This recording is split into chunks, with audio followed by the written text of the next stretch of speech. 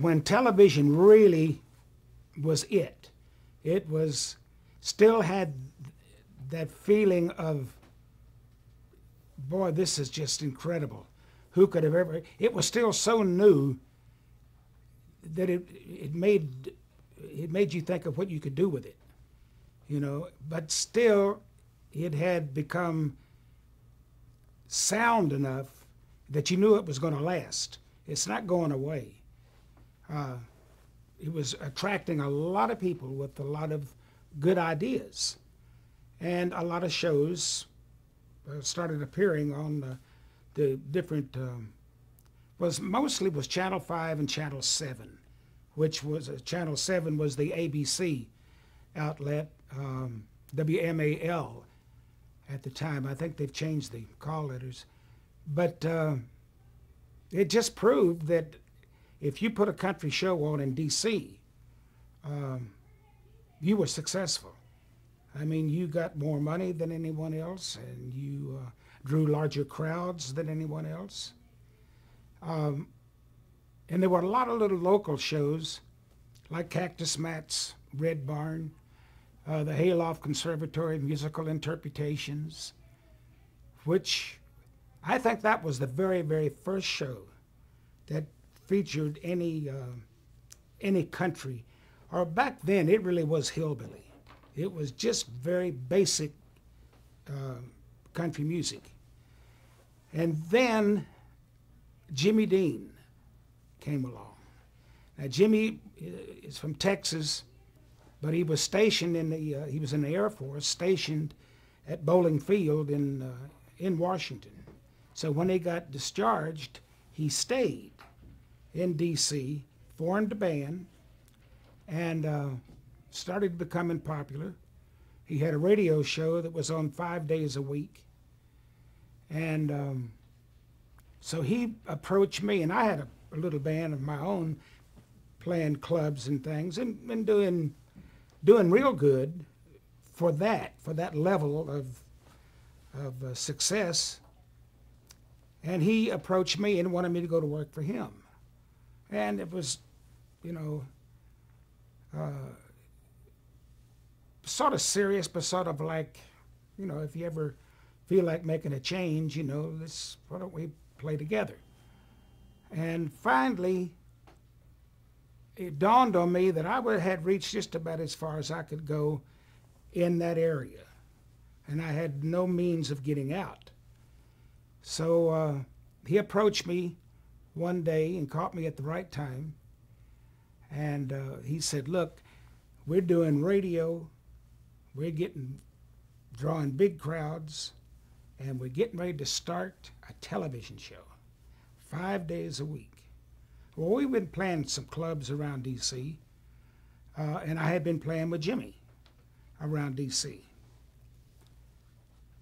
We were playing sort of the upper crust of the nightclubs. And we were playing a place called Waldrop's on Tuesday night, which is not one of the biggest nights in any town.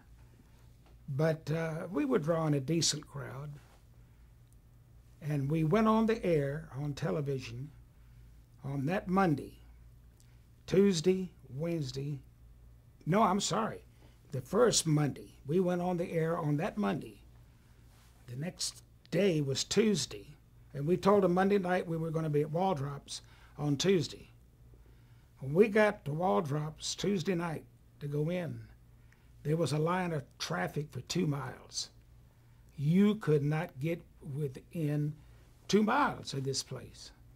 You know, and we'd had decent crowds, but Lord, nothing like that. I'm talking decent crowd, 200 or 300 people.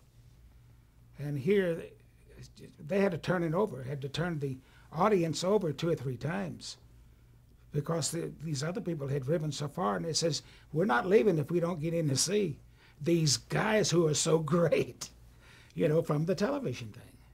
And it just grew, and that's where Jimmy, I noticed back then, looking back on him, the rest of us in the band would go out after and maybe hang out and have a couple drinks and and then go on. I noticed that Jimmy would stay maybe for a drink, and he'd go home.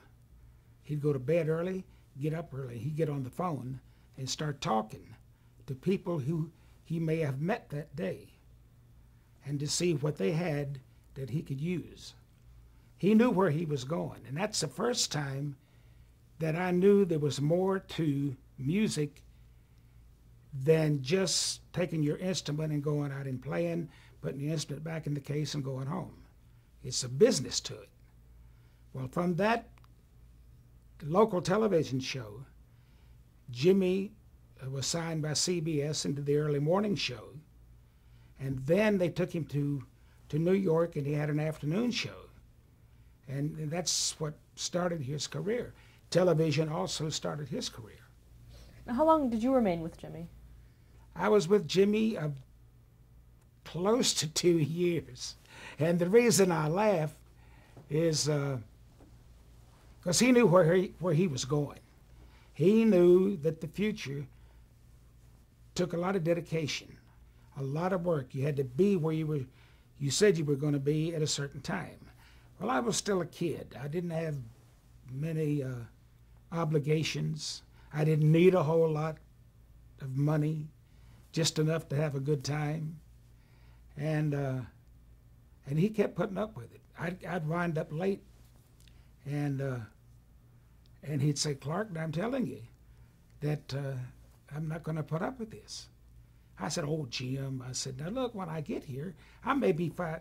What I did was I cut everything to the wire.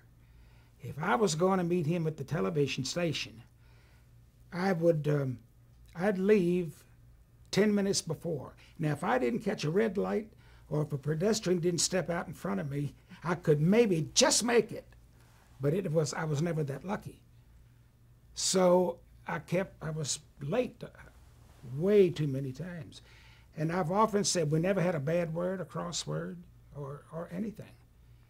But he just said, "Clark, I can't use you."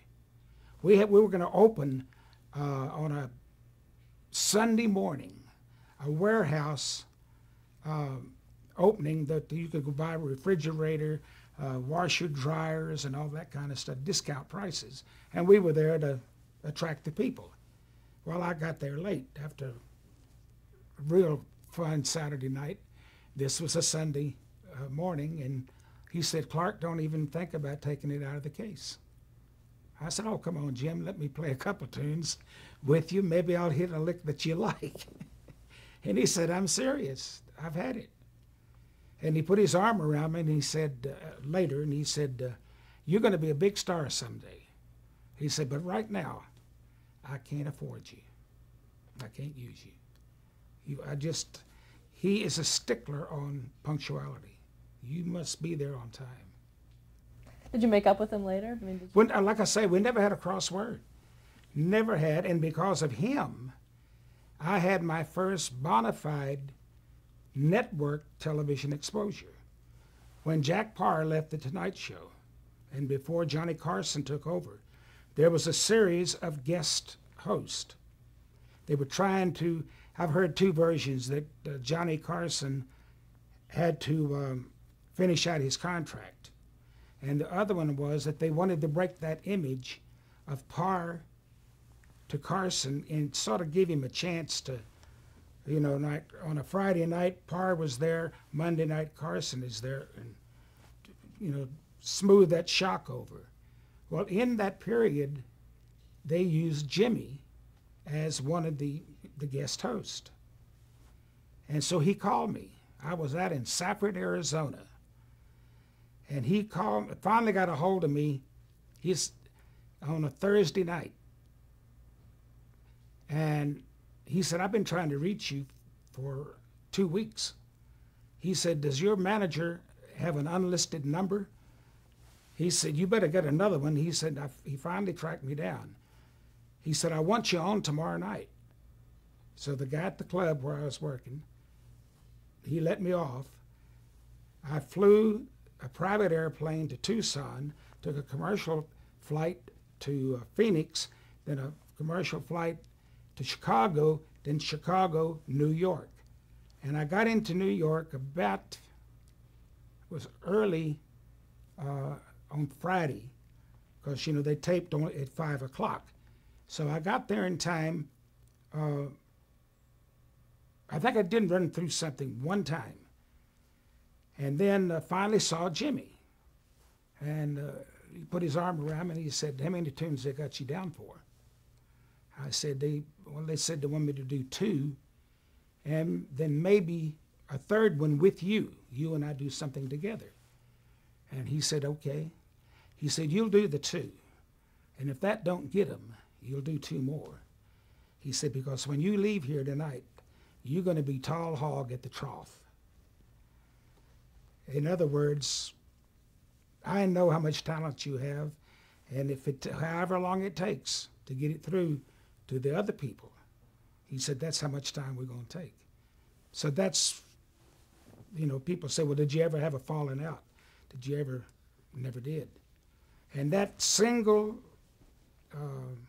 gesture of his really kick-started my career. I forget, we sold at the time like 20-some thousand albums of a current album that was out and had done pretty good, but with that one appearance on The Tonight Show with Jimmy hosting, sold an additional 25,000 albums the next day. So he goes down. How did my career happen? Jimmy Dean punted it between the uprights and got me really going.